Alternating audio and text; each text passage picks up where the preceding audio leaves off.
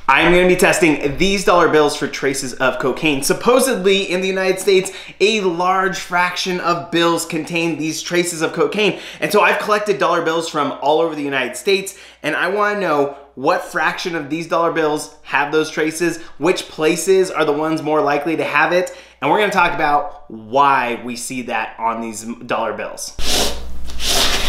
No way. Look how blue that table is now. Hi, I'm Craig and welcome to Market Power. A claim that I have seen is that something like 90% of bills in the United States contain traces of cocaine.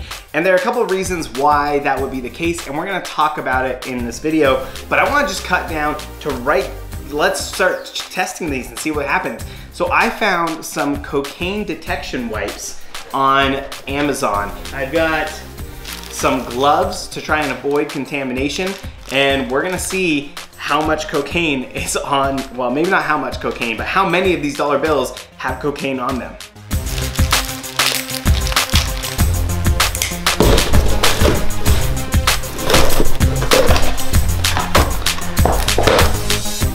They come with gloves inside it. I didn't even know that. Got these gloves and I didn't even need them, and I've already opened them, so there you go.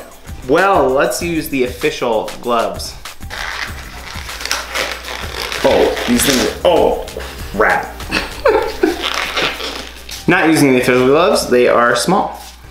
The first ones I'm gonna test are from here in my hometown. I'm a professor at Utah State University, and here in Logan, it's a small town, and it's actually, I believe, often labeled one of the safest towns in all of the United States. And so I'm really interested to find out if the bills that I have any detection of cocaine on them. So I'm gonna try my first wipe. This wipe, let me show you what it looks like. So this is what the wipe looks like fresh out. It is supposed to turn blue if there's any detection of cocaine on there. Here, as a control, you can see that I'm wiping it on this glove and it's staying the same color. Let's see what happens when I do this first bill. That's nothing. So the first one, no dice. Let's check the next four.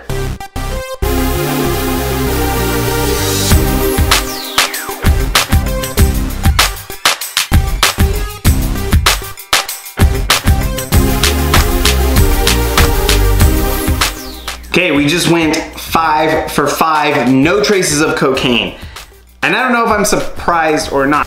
All right, next up, I have some bills from Cincinnati, Ohio. My brother was in Cincinnati, he brought these back, and they've just been folded up for at least a couple weeks now. So they're not lying as flat as I would like them to, but that's the way it goes.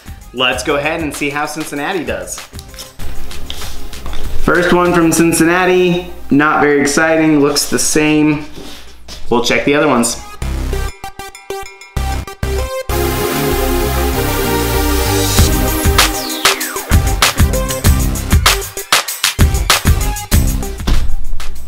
Four bills from Cincinnati, none testing positive. So next one comes from Philadelphia. This one actually comes from a Market Power viewer. I put out on Twitter that I was interested in doing a video, I need some participation, and someone from Philadelphia responded. I'm not gonna say the name because I haven't gotten permission yet, but if I get permission, there you go, it's right there. If you're interested in possibly participating in future videos, go ahead and follow me on Twitter. It's at MarketPowerYT, and maybe you'll be able to be featured in a future video. So I just have the one bill from Philadelphia. It should be pretty quick and easy to see what happens here.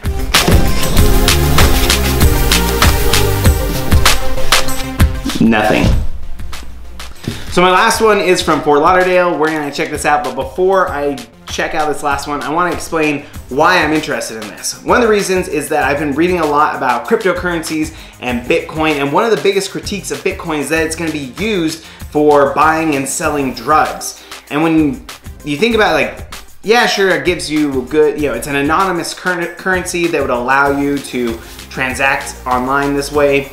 And indeed, one of the first use cases of Bitcoin was using it on Silk Road to buy and sell drugs. But whenever you bring that point up, it's almost guaranteed that the crypto enthusiast is going to say, yeah, but studies find that 90% of dollar bills have traces of cocaine on them. It's gonna get real dark if this is crypto's night. They use your currency for crimes, that's your kryptonite. Most crime is done with Benjamins, not the blockchain. There's a reason most dollars carry traces of cocaine.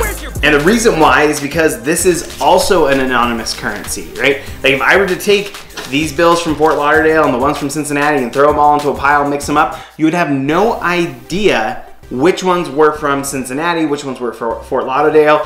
There's no way to track them. I mean, obviously, if you go on like the minuscule level, you can see the serial numbers, but generally, this is an anonymous currency. And so that is what a lot of drug deals are done in. It's in cash, so that way you can't trace them.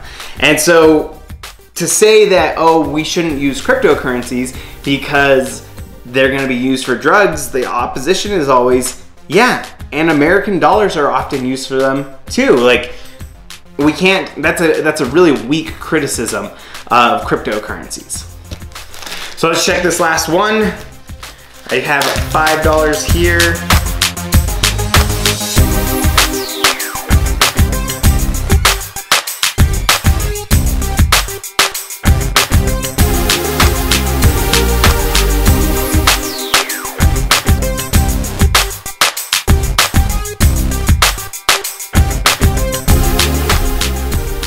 Nothing. Of all of them, I thought Fort Lauderdale would have them, which is why I saved that one for last. And nothing. These studies, they've been replicated. You'll see them a couple times, and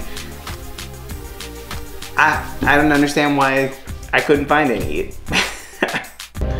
I have a whole stack of dollar bills, but they're all here from Logan. I've got a ton more wipes. I think I'm gonna try 5 more from Logan. I want to find one. You're supposed to be able to find this.